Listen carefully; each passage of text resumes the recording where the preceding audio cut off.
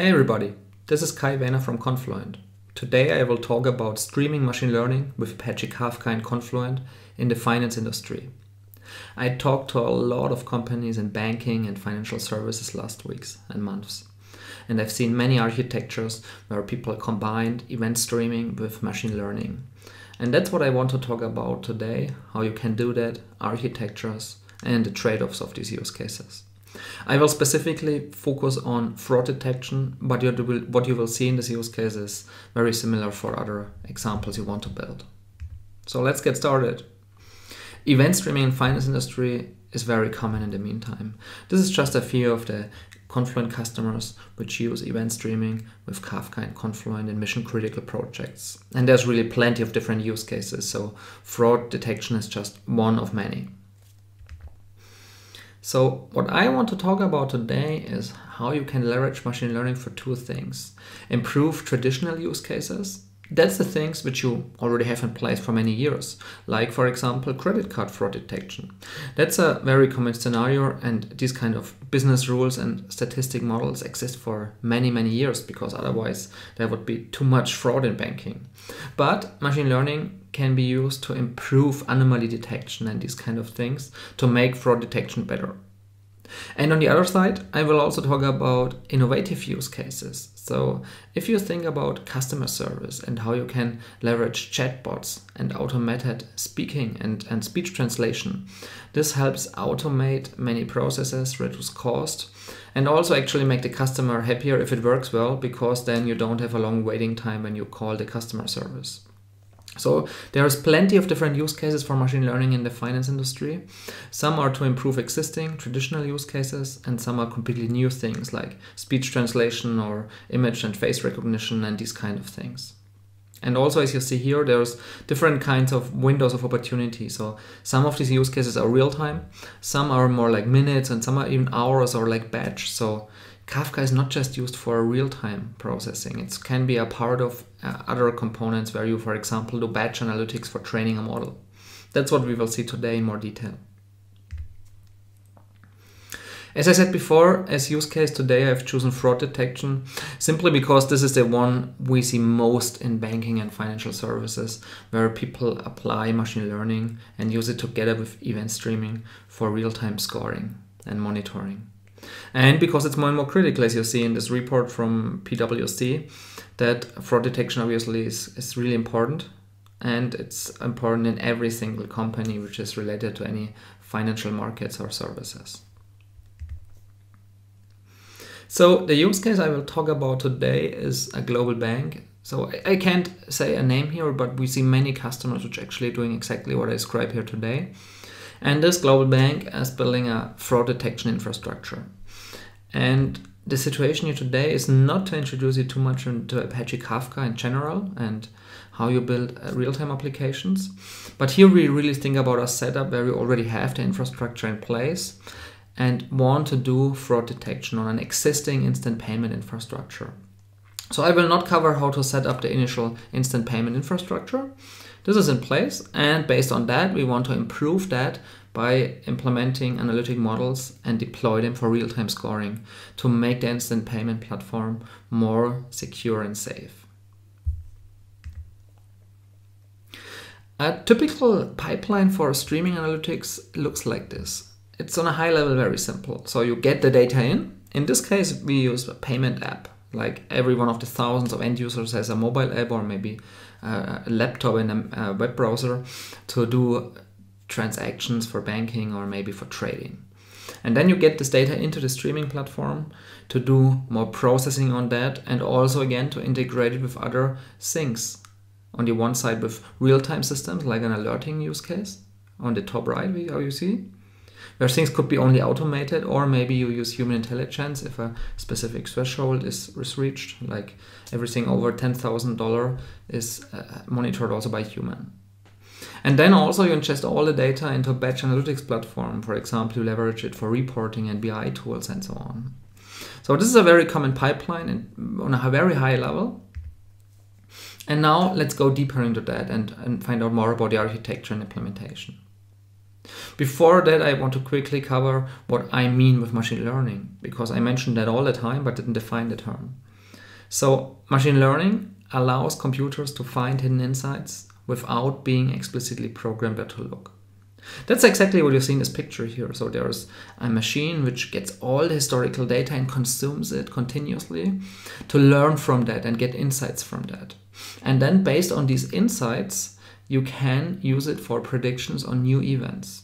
In our case, for fraud detection. So you take a look at all existing transactions of the history, and then you correlate this and find insights, and then you want to use these insights and patterns to predict in the future if something is probably a fraud or not. From a technical perspective, in machine learning, you use algorithms like decision trees or clustering, or then also the cutting edge or buzzword term, deep learning in neural networks, which can be used for things like image recognition with a CNN, or maybe an autoencoder for anomaly detection. That's the one I use in this demo here for detecting anomalies in payments. But it really doesn't matter which algorithm you choose, it depends on the use case, and there is no single best one for every scenario. So this is on a very high level what I mean with machine learning and what we want to do today. The big problem with machine learning is that there is a huge impedance mismatch between the data science teams and the mission critical and scalable and reliable deployment infrastructure. So it's one thing to build a model somewhere by a data scientist, but it's another thing to deploy that in production at scale and also monitor this infrastructure and keep it running 24/7. And that's in the end also part of what we will solve today and why so many people combine machine learning technologies with Kafka and its ecosystem.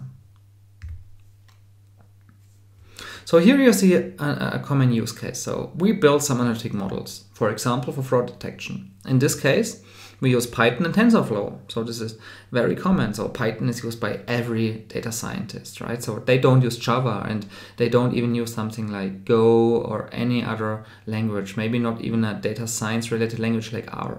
They use Python in most cases. And then a framework like TensorFlow or maybe H2O or Google Cloud Services, whatever. The point is, you take a look at historical data and train a model with that to find insights. However, the big problem then is, how do you deploy this model to production? And that's a big challenge. I have seen many customers where the data science teams built great models in Python. They were accurate, they worked well, they did good predictions, even on new data sets, but they were not able to deploy these models for real-time processing at scale and for 24/7 infrastructure deployment. So it's not that straightforward, and therefore you have to think about this impedance mismatch from the beginning, and your data science and operations teams have to work together for this. Otherwise this will not work well. And a model which is good but cannot be deployed, it's no business value added, right? Therefore, it's also important to understand this hidden technical depth in machine learning systems. This is a great paper by Google, and it explains what you have to do to bring machine learning into production. And the funny thing is here, the small black thing in the middle, that's actually writing ML code. So that is what you see when you go to a TensorFlow website and do a tutorial for writing 20 lines of Python code to training a model. So that's just a small fraction of the overall architecture and tasks to do to deploy machine learning. Because in these Hello World examples, you don't have to worry about data collection or feature extraction and data pre-processing, and also not about scalable deployment and monitoring and so on. So it's really, that's the easy part, right? So data scientists spend most of their time somewhere else. And you have to be aware of this so that you make your project successful. Having said this, let's take a look at a few examples from scalable machine learning infrastructures where this problem and this impedance mismatch is solved. No surprises that we see examples from the tech giants, because they, as always, have these problems a few years before the traditional banking and financial services customers have these problems. So Netflix has built a recommendation engine, which has to work at scale because they have millions of users, and all of them get context-specific recommendations what to watch next. And there are so many different attributes and features which are used here under the hood. So it means like, who is the user, what did you watch in the past, which device do you use right now, what time of the day it is, what's your location. For example, are you in the bedroom or are you in the living room? And all of these things are correlated to train models to make the right recommendation in real time while you're walking through the movies and series on the Netflix app. So this is really huge and very important for Netflix. Another example is Uber. And the same, by the way, is what Lyft is doing. So for these ride-sharing services, you can imagine what happens under the hood when you book a taxi. Under the hood, a lot of calculations and correlations have to happen in real time, including machine learning for predictions. Because when you want to order a taxi, within seconds, you get an estimated time of arrival of the taxi. And you get an ETA for when you will get to the final destination. And you will get an estimation about the cost. And therefore, under the hood, you have to take information like, where are all my taxis? What's the traffic? What's the weather? And what's the historical pattern for these kind of routings? To make the best recommendation for the taxi driver and for your customer, for the price and so on. And so here you can imagine this is really a great use case because it has to run at scale. So for millions of users, it has to run in real time because if it takes a long time, the users will go to the Lyft app, right? And the third part is this has to happen in real time, at scale, mission critical. And mission critical is the important part here then, because if this is down for an hour, Uber has a problem. Not just because less revenue, but also because people will use Lyft instead, or maybe even a real taxi. And also because they will complain on Facebook and Twitter about Uber not working. And therefore, this is really mission critical, scalable, real-time machine learning. And it's really a strong example. And then from a finance perspective, PayPal is a great example. PayPal is doing so many things regarding fraud detection, so they have built a huge framework for that. And this framework, again, has to run at scale in real time for millions of payments per second. So this is 3 different examples from different industries to see how you can deploy machine learning in production at scale. And the interesting part is these examples, like so many others also, use Apache Kafka under the hood, right? Because Kafka is built for highly scalable infrastructures and real-time processing, so it works well here.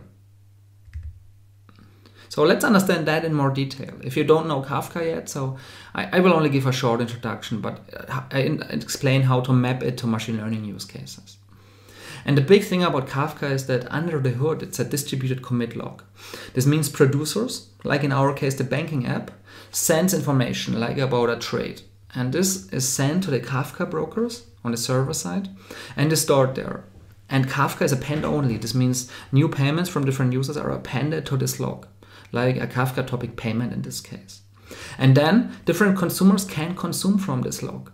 Consumer 1 might be a real-time consumer, for example, for fraud detection. And this has to happen in milliseconds. So you have to consume the data from your fraud detection app where you apply your business rules or analytic models to predict if this is probably fraud or not, to decide how to go on with this transaction. In addition to that, consumer 2 might be a near real-time consumer. That's more like Elasticsearch, for example, where you ingest data in a slower way into the Elasticsearch index so that you can do text search on the historical data. And consumer 3 might be a batch consumer. And this might even run just overnight, where it's cheaper in the cloud to start MapReduce processes with Hadoop to create some reports on all the data of the last day. So Kafka is so great here because it decouples all the producers and consumers from each other. And that's a huge characteristic. And it's built for big data at scale. And this, in conjunction with the characteristics under the hood for being a highly available system, is really powerful. So Kafka is a distributed system by nature. This means it's built to handle failure automatically. You don't have to worry if a broker is down, if a disk is down, if network is not available. That's these things which are handled under the hood by things like partitions and replication. You don't have to worry about that as an application end user and developer. And therefore, Apache Kafka really provides 24/7 uptime and zero data loss at scale if you deploy the right way. And that's pretty powerful. And that's actually not just true for the server side, but the same is true for the client side. Kafka clients also are a distributed system, highly available. And that's really huge for mission-critical applications. And this is what it looks like, therefore. You have Kafka as a central nervous system for your event-based architecture. And this means all the producers and consumers are decoupled from each other because Kafka is not just a messaging pipeline, but it also stores the data in Kafka as long as you want. And therefore, consumers can consume the data when they want, how often they want, and how fast they want. And this is pretty powerful. And this is a main reason why people use Kafka in the middle of these critical architectures instead of a messaging system, which is just a queue which fills up, but it also empties the queue when someone has consumed it. In Kafka, it's stored as long as you want to have it stored. And also, Kafka is built for scale, really for big data sets. You don't have to use it for big data, but you can. And you can integrate with any application. Not everything around Kafka is real time. You also connect, for example, as you see on the right side, to a data warehouse. Or maybe to a data lake and Hadoop-based system or Spark or something like that. That's totally fine, but the core is even based in real time, and that's the huge difference.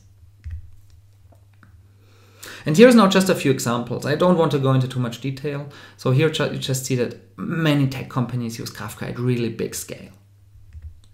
And obviously, it's not just a tech giant. So in banking industry, as I said, with Confluent, so this is our biggest market. So we have hundreds of customers in the financial services industry, which are working with Kafka and mission critical projects. And what might be even more important, I mentioned this in every talk, is that Kafka is not just used for big data sets. Yes, it was built for scalable and high throughput, but 70-80% of projects I see are not about big data, but they're about critical data. If you imagine an instant payment platform, that's not petabytes of data, right? So that's more like maybe gigabytes, but typically a few megabytes per second. And that's totally fine, but that's mission critical, and that's why people use Kafka here. And therefore here you see just a few examples. I also show this slide every time so that if you don't know Kafka well, you can really do a lot of things with it. It's not just for data ingestion into a data lake. That's what companies like Cloudera, Hortonworks, MapR did 5 years ago, right? As initial pitch for Kafka. But today, this is an edge use case, maybe 5% of use cases. What you use Kafka for is building mission critical applications. Excuse me. And therefore, now let's map Apache Kafka to the machine learning infrastructure. How do they relate to each other? And that's exactly what you see in this picture here. So if you think about machine learning, it's two things. It's model training on historical data, and then it's model deployment for predictions.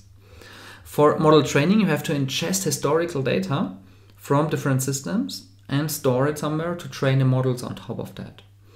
And if you have big data or if you need to do a reliable integration, that's what Kafka is used for. And you can ingest the data in real time for model training. And then also for production deployments, obviously that's what Kafka is good for, because it allows to build highly scalable and mission critical clients which can do scoring in real time. And also then the whole monitoring system around this can be used with Kafka if you have it in place anyway. And therefore Kafka is typically not just the broker side and messaging, but you can leverage many other components. For example, you can leverage Kafka Connect for integration to data sources and data sinks. Because it's using Kafka under the hood, this is also highly available for high throughput and in real time. And that's really pretty cool, no matter if you integrate with a real-time messaging system or with a mobile app, or maybe also with legacy systems like a database or a mainframe. You can even use change data capture to push events out of the database or mainframe into Kafka. And then you can use, for example, a Python consumer, as you see at the bottom right, for a model training. This is the technology for the data scientist. So he uses Python, and therefore he can combine the Python Kafka client together with other favorite Python technologies and APIs for TensorFlow or NumPy or whatever you would combine it with. And then on the bottom left, you can also use Kafka native client applications to continuously process data. And as part of that, not just do things like transformations or enrichments, but you can also apply an analytic model in real time in a Kafka application. So if we think back about the fraud detection use case, here is now a little bit deeper architecture. It's a lot of components, I know, so let's walk through this. On the left side, we see the payment mobile app.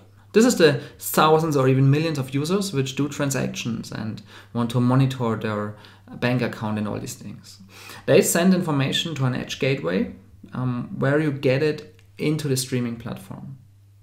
And then from the streaming platform, you can do different things like at the top, continuously process the data with stream processing for filtering, for enrichments, for aggregations. So you don't just use the data from the mobile app, but also, for example, from another database, like you see at the bottom left. You can get both into Kafka and correlate it. So this is important to understand. Kafka is not just for stateless processing and messaging, but you can build stateful applications. For example, you can correlate each new payment information in real time and correlate it with the user information stored in a database, which you ingested into Kafka, and build stateful application to continuously process and correlate data. That's pretty powerful. And then also at the top middle, you see model training as one other consumer. In this case, we consume the data from Kafka to train analytic models with that, like our fraud model. What's important here, you see that I don't even use another data lake in this architecture. Of course, you could also first ingest everything into a data lake like Hadoop or S3 and train your model on top of that. In this case, we directly consume the streaming data from Kafka and train our model on top of that. Both architectures are fine, both have their pros and cons. This is more a simplified architecture because you don't need a data lake here. And then after we've trained a model, which is still a batch job and takes an hour or so, we deploy this model into real-time applications at the top right, where you do your model scoring. And this can be different application. This can either be something like a Java application, which is more or less a fat client, or this can be something at the edge. Maybe you deploy it, like in case of TensorFlow with TensorFlow Lite, and deploy it to a microcontroller or somewhere else with C or C++. Or use a model server and use REST communication between your application and the model server with the models for scoring. And in addition to this, which is our key focus here for machine learning and Kafka, of course, other consumers can also consume the same data. Either all data, like at the right, where you see the analytics department with BI. They want to get all raw data for doing analytics and reporting. But at the bottom right, you also see the fraud department, which gets the alerts, so only the really critical data in real time directly from the streaming platform. So this is the overall architecture for building a fraud detection example at scale in real time. And of course, it's just one option. I mean, you can combine it with any other components you want to use here. This is just to show you how you could build it. So let's now think a little bit more about the steps to build what I have just shown you. First of all, you need to ingest the payment data. So that's when you want to train models on this data to find anomalies and fraud. You integrate this data from the payment app with Kafka Connect and ingest it into your Kafka cluster. It's really important to understand if there is a connector for your technology, like a database or another interface, like a messaging interface. And if there is a connector for Kafka Connect, you should always use it, because Kafka Connect is built on top of Kafka, and therefore it guarantees throughput, real-time, high availability. And you don't want to build all of these things by yourself. Just leverage Kafka Connect for that instead. Another example is where we don't directly integrate with the payment data, but maybe we get it from another Kafka cluster. This is a very common scenario too for many customers. So they have one mission-critical Kafka cluster, like here on the top left, where they do their real-time scoring and payments and transactions and other things. But the analytics is done on another Kafka cluster. It might even be in another data center or maybe in the cloud. So you replicate your data in real time from the mission-critical Kafka cluster with Kafka native technologies to another Kafka cluster. And from there, you can do your analytics on this Kafka cluster. This one has different SLAs typically. So if your analytics Kafka cluster is down for an hour, it might be okay. The mission-critical Kafka cluster can never be down. So anyway, no matter how you choose it to do it, you ingest the data as first step. And then as second step, you do data pre-processing. This is actually where a data scientist and analytics teams spend most of their time, because you have to prepare the data so that you actually can train analytic models. And it's not easy as it sounds. And here you do things like filtering or transformations or anonymizing data or extracting the features for model training. So this is different functions and things you have to do. And the big problem here is the data scientist typically uses just Python for doing that. And that might work if it's okay for a use case, but this doesn't scale well. And therefore, what many of our customers do is they leverage Kafka native technologies like Kafka Streams or KSQL for doing stream processing at scale for data pre-processing. So you can continuously process the incoming data for these kind of things like filtering and transformations. And you can do that for millions of messages, and you can do it highly available. That's because you use Kafka native technologies. And you can use this both for a pipeline to model training, but also then for model scoring. And this is one of these impedance mismatches between the data scientist and the production team. And therefore, you have to think about this from the beginning. How does it need to scale at production? And therefore, these Kafka native technologies are great for doing the pre-processing of that. Or at least parts of that. You can also combine it with an ML framework and doing some things here and some things there. Here is a specific example where we use KSQLDB to do a query. And what's important here is, let's take first a look at the query. In this case, it's really just SQL, right? As you see, we select the payment ID and the smartphone ID and the payment details from the payment information, which is one stream coming in real time. That's the mobile data from the apps. And we actually do even a join, like in a normal database, with the user database, which might be an Oracle database. And we correlate this information on the smartphone ID and filter it. In this case, we only want to see the payment type Apple ID to do more analytics on that in this case. And so this is pretty straightforward and what's pretty cool. And therefore, you see here, in this case, we even can do that from Python. For example, in a Jupyter notebook for rapid prototyping. This is how the data scientist can leverage these Kafka native technologies together with their favorite other technologies like Python and a notebook. The big thing is that you can use this as data scientist, but then you can also deploy this query to production later. KSQL is based on Kafka, so it guarantees high throughput, high availability, guaranteed ordering, and it's really meant for mission-critical deployments, even though it looks very simple here. And therefore, you can use the same technologies and pipelines and pre-processing for development and rapid prototyping, but also for deployment in mission-critical environments. And that's really pretty cool, I think, to solve this impedance mismatch. So the next step then, after we've done the pre-processing, we need to store the data somewhere for model training. So here you see, we again use Kafka Connect. If there is a connector, like in this case we use Google Cloud Storage, you don't want to build your own, right? So this has guarantees like exactly one semantics to ingest every single event exactly once into the cloud storage, and many other capabilities. So don't build your own connectivity if there is a connector. In this case, we store in Google Cloud Storage because we are on Google Cloud to train our models on top of that. And in parallel, not related now to the model training, but any other consumer can also consume this data from Kafka. So that's very important. That's one of the most important characteristics for Kafka. It decouples all the producers and consumers. So while you are interested in Google Cloud Storage, another team can also consume parts of the data. And maybe they need the data in real time for a time series analytics database. It's up to every team to connect to the same data.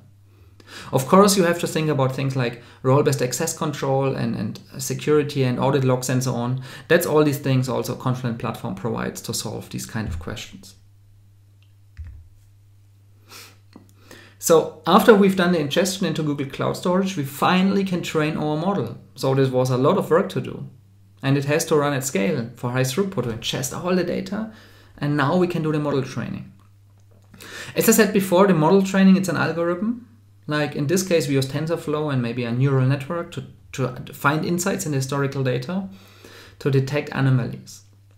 This is, by the way, where the cloud really shines, because model training, it takes an hour or a day, and then you shut down your instances until you train the next model, maybe in a week. And here you have the extreme scale, and also in case of TensorFlow on Google, with the TensorFlow processing units, you have really TensorFlow native hardware to train the models. Of course, this is just now one example. You can use any other hardware or ML frameworks for your use case. So here we train our model. This takes a few hours. And then we have our model. In this case, we have used the concept of an autoencoder to detect anomalies for fraudulent payments. That's our use case. Autoencoder is an unsupervised machine learning algorithm, part of the deep learning scenario, which we want to use to detect anomalies here. I don't want to go into detail into that. And it's really not important, because the point is that now we trained a model, and the model is a binary. In case of protobuf, in case of TensorFlow, it's a protobuf file. In case of H2O, you can also generate Java code. And maybe with other solutions, you have something proprietary. It really doesn't matter. The point is, a model is a binary file, and that is to be used somewhere for model deployment. So that's the first part of machine learning with Kafka. You train the model. So before we go to model deployment, let's think a little bit more about other options. Because what you have seen before is that we ingested all the data into Google Cloud Storage, so kind of data lake, right? Where we stored all the historical data so that TensorFlow can consume the data from there to train a model. What you see here is another option, and this is the simplified architecture I talked about in the beginning. In this example here, we directly consume from the Kafka log to train our model. Here you see TensorFlow directly consuming the data from Kafka in real time, or also historical data in batch. And then we train our model on that. So this is possible with TensorFlow IO, which provides a Kafka plugin. And the huge difference or advantage is that you don't need an additional data storage like S3 or Google Cloud Storage or HDFS anymore. You can directly do model training based on the Kafka data. And this really simplifies your architecture. I'm not saying do this in every case, so sometimes a data lake has another added value, but you don't need to build a data lake just for the sake of having it. So you should always at least question, do I really need another data lake or not? And if yes, then that's also fine. But this can really simplify some architectures. So when we talk about storage and data lake, let's think about, well, many people have a data lake because they want to store the data there long term, instead of using Kafka for that, which is totally valid. But having said this, you can also store data in Kafka long term.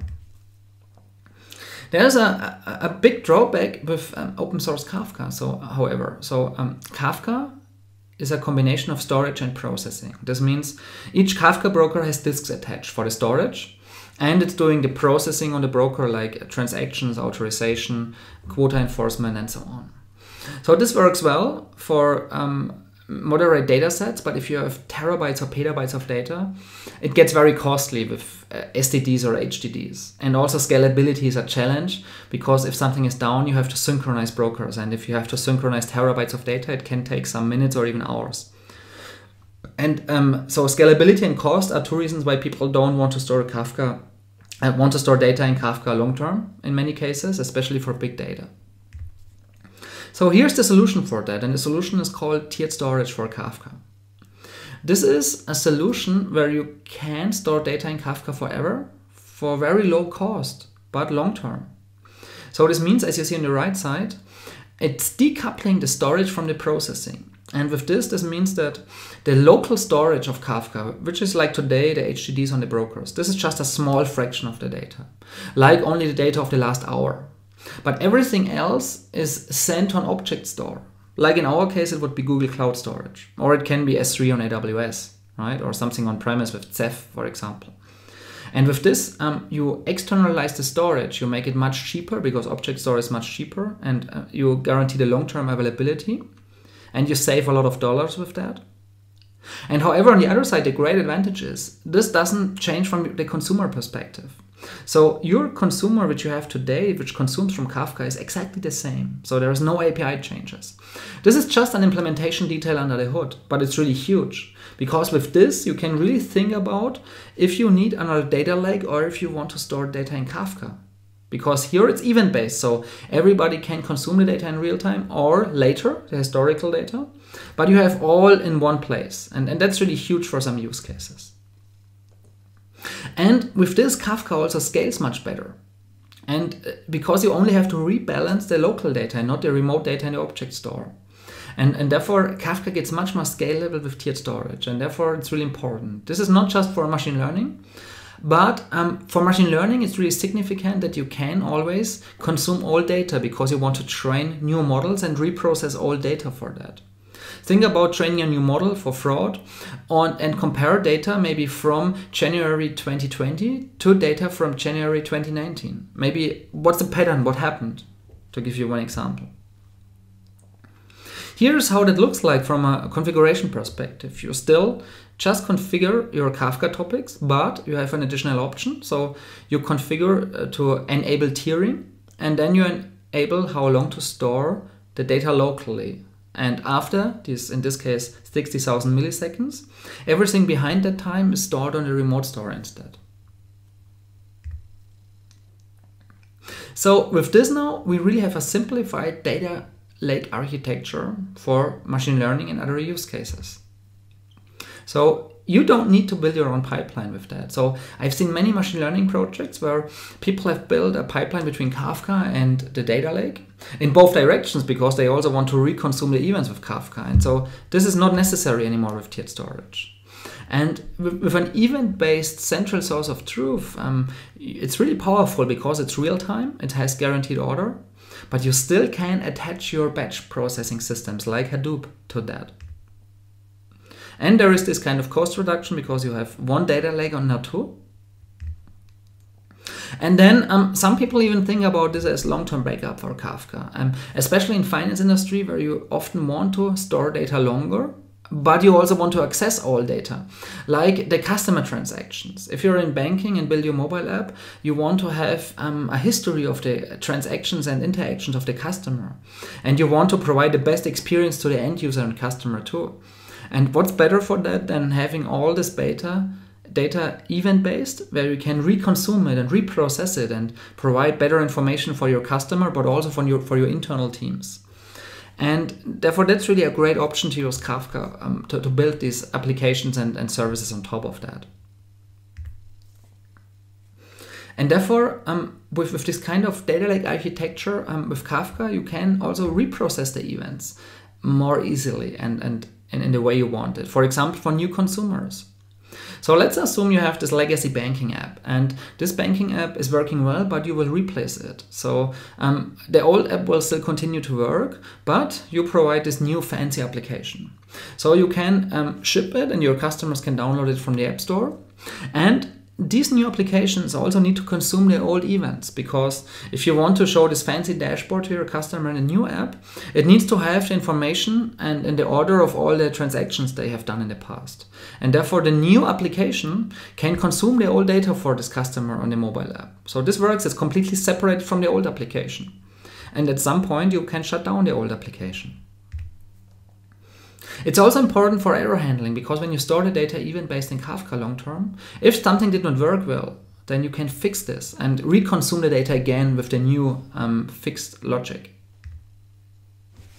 In banking, compliance and regulatory processing is also a huge topic for Kafka. So this is not necessarily using machine learning, but in general, you want to reprocess old data for different reasons. So either someone from the government says, hey, we want to check your old data and analyze it, so give me access to that. We want to correlate it and check if everything is valid.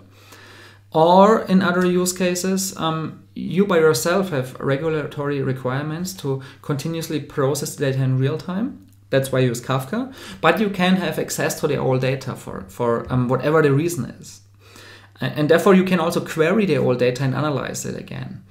So that's really huge, and you can use different technologies for that, either just a Kafka consumer, or maybe something like KSQLDB for simple pull queries, or you can even integrate with other BI tools. So we have a lot of customers which use Rockset, for example, which provides an ANSI SQL interface on top of Kafka, so that you can integrate with your BI tools like Tableau or Qlik or Power BI. And also now back to machine learning, and that's really a great use case when you have stored all your data long-term in Kafka. You can train new models all on the event-based data. You can consume the events again and again and again. In Kafka, the events have a timestamp and they have a guaranteed order. So even if you train models later on the same data, you can be sure that it's the same data like before.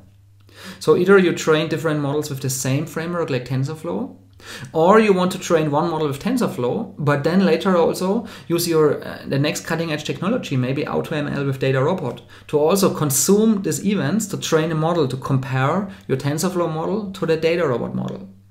So therefore, for model training and reconsuming data from the Kafka log, this is really a perfect use case for using Kafka as a data lake. And therefore, with this, well, many people then ask, well, is Kafka really the right thing as a database and for long-term storage? There is no short answer to this. As I just explained, you can store data in Kafka long-term. It has of course, trade-offs, right? So I have written a blog post where you can see this in much more detail about what's the advantages of storing data long-term in Kafka. And also it's important to understand the separation between Kafka server-side and client-side. Because you can either store data long-term in Kafka on the server side in the logs, or you can build stateful client applications where you keep the state from the Oracle database, from the user information, to correlate it with new streaming payment information from the mobile app. So it's different kind of definitions of what a database is and what state means, right? So Kafka will not replace other databases like a Mongo or Oracle. That's not the goal. But for every use case, you should ask yourself, which is the right technology and what do I really need? Also, just think about a simplified architecture. And that's why I recommend to dig deeper into this too.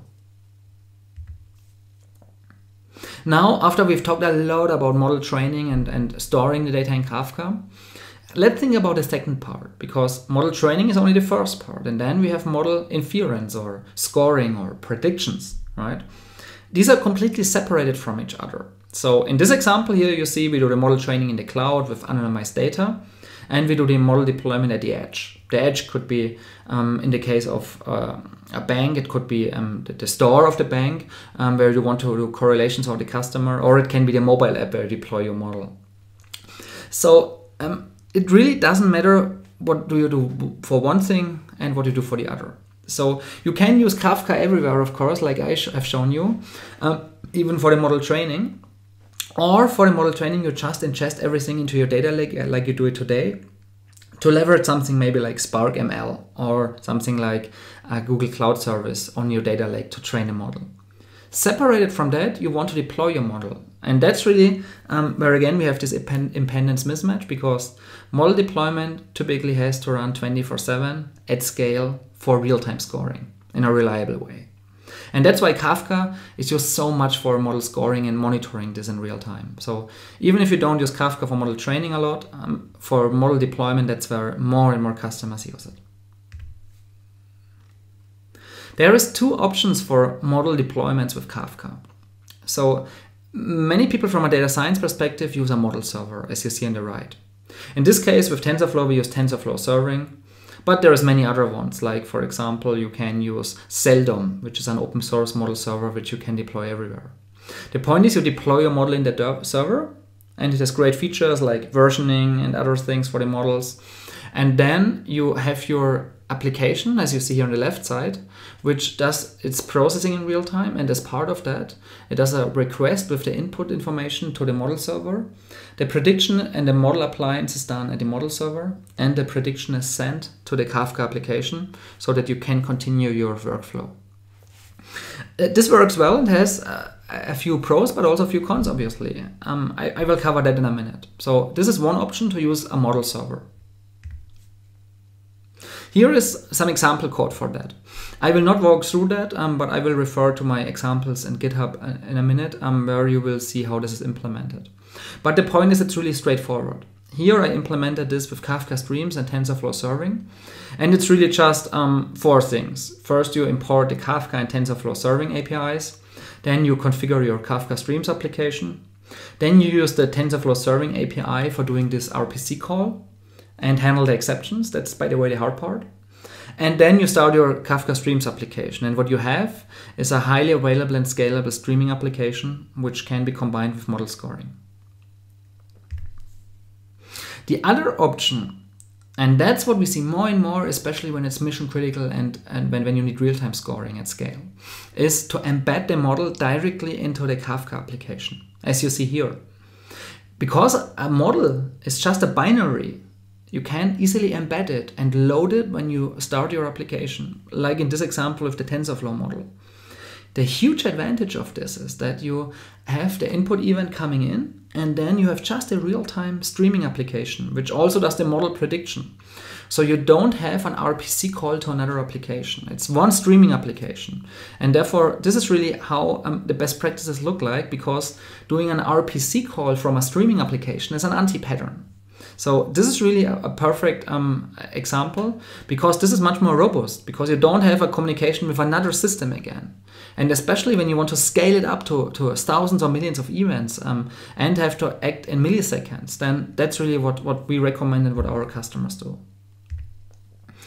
And you don't have to use a stream processing engine like Kafka Streams or KSQL for that.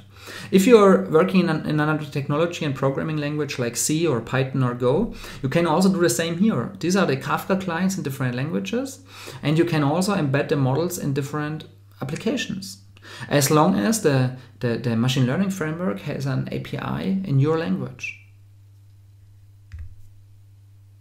Here's an example of this implementation. Here we use TensorFlow and Kafka Streams again. So actually we're not using TensorFlow serving, so that's a typo here. So because as you see here, we just import TensorFlow API and Kafka, and then we load our TensorFlow model. So instead of doing an RPC call somewhere else, we are just loading the model directly into the memory of this single application. And then we configure the application, and number 4 is the most important one here now. We apply the TensorFlow model to our streaming data, embedded into this application. And therefore this can be really then used for real-time scoring at scale when we start the application. Here is one example where we do model deployment with KSQL DB. So the examples before have used Kafka Streams and Java. Here we use KSQL. And this is just writing SQL code, as you see here. So we create a stream fraud detection and select the payment ID. And we use the payment values in a user-defined function called detect anomaly. And so the idea here is that we get the stream of payment information in real time. And then we apply the embedded analytic model in this user-defined function. So under the hood, you have to write this UDF once, and then every end user can use it by just writing the SQL query here. And again, so KSQL is leveraging Kafka under the hood. So this query can be deployed to KSQL servers and run at scale, highly reliable, for millions of messages per second. And this is really huge for model deployment, isn't it? So here are the trade-offs of the two options for model deployment. Here you see on the left side the RPC call to model server, and you see the embedded deployment on the right side. The big pro of the model server is that it's simple, and it's what data science people know. They use a model server, they deploy it, it's easy to understand. And also it has, and that's what I see as biggest advantage, it has many features for model serving in place out of the box, like versioning and A/B testing and support for different models and a model catalog and so on. And so that's really a huge part. So that's the advantages of that. However, the big advantage on the right side, as we discussed, is that if you embed the model, you have a better latency, and you can also do offline inference because you don't have the RPC call to the model server. And the biggest advantage of the right side of embedding the model is that you don't have the coupling to another application, and you have no side effects. Think about error handling. So if everything is good, the example on the left side is perfect, right? But if the model server is not available, or if you have problems with the network, or if some other communication has an error, how do you handle that? And how do you handle things like exactly once semantics if you want to process each transaction exactly once? So the more components you use for this, the harder it gets. And therefore, an RPC call is typically an anti-pattern in Kafka in a streaming application. But as you see here, both have their trade-offs, and choose the one which makes more sense for you. We have customers which do the one, and we have customers which do the other. So here is again the architecture we've seen beforehand. Streaming analytics for fraud detection at scale. And now I have mapped this to the components we used in the explanation. So on the left side again, the payment app. In this case, we don't use HTTP, but a more modern technology with MQTT over WebSockets, so that even the mobile app is really using messaging instead of using RPC calls with REST. Having said this, many of our customers use the Confluent REST proxy to communicate with a mobile app. Because for many mobile app developers, they're still using HTTP, and it's fine. If it's okay for you from a scalability perspective, then use REST and the REST proxy. It's good, right? You can choose and pick what you need for your use case. And then in this case, we use the connector for MQTT to bring the data into our Kafka cluster. And also at the bottom left, you see how we use change data capture to get data out of MySQL. For example, you could use the open source Debezium framework, which also Confluent supports with its Kafka Connect connector, to push data and changes out of the database. In this case, for the user information into Kafka. And then on the top left, we do the data pre-processing as discussed, and this can include aggregations, like aggregate the data from each mobile payment and correlate the data with the user information from the MySQL table and do something based on that. And also at the top, you see we use a Python client and TensorFlow to consume the data for model training. What's important here is really you are free to choose your technology. So here we use Python because the data scientists use it for the model training and combine this with the TensorFlow Python API and NumPy and so on. But then on the right side, when we deploy the model, this is done with, for example, a Java application or at the edge with C. Right? So the separation of concepts is important. So you can deploy all of this at scale and leverage the technology you want to use, but you're also solving this impedance mismatch between the data science team and the operations and app development team. And that's really huge and a big advantage, and it's still highly available and for real-time scoring. And then again, on the bottom right, you see we also use Kafka Connect to ingest all the raw data into a database or analytics tool. And we even have one more fraud department here, which is also getting the alerts from the Kafka cluster in real time. So this is the overall architecture. And the last point I want to make is here, the big advantage is also that you only build the pipeline from the left to the right once. So you can use the same pipeline for ingestion into the model training and use also the same pipeline for doing the model scoring. I've seen too many customers which had built two pipelines, one in Python for the data scientist to ingest it into Spark or whatever, and a second pipeline for the real-time application. So you can build a pipeline and use it once, including pre-processing and other things. And again, this pipeline is often not 100% of everything, right? But it's maybe 80%, but even if it's just 50%, which you can use twice for ingestion and pre-processing for model training and predictions. That's a huge advantage. And because it's based on Kafka, it's highly available and scalable in real time. As I said before, I mentioned a lot of code examples. Please check out my GitHub. I have a lot of different examples with Kafka Streams, with KSQL, with different technologies like TensorFlow and H2O and deep learning for J. So a lot of different examples. I also have built one with TensorFlow serving and RPC calls. And in addition to these more or less hello world examples, I would say, we also have built a very powerful example where we connect 100,000 clients to Kafka for real-time streaming and processing and model training and scoring. In this example, we build a connected car infrastructure, but this very easily maps also to any kind of finance and payment information. It's the same architecture. You just have another interface. Instead of the cars, you have the mobile apps for the payments. And last but not least, I also want to recommend this blog post. If you think about using machine learning and Kafka together, this explains again the advantages in much more detail and also how you leverage tiered storage so that you can simplify your architecture without the need for a data lake.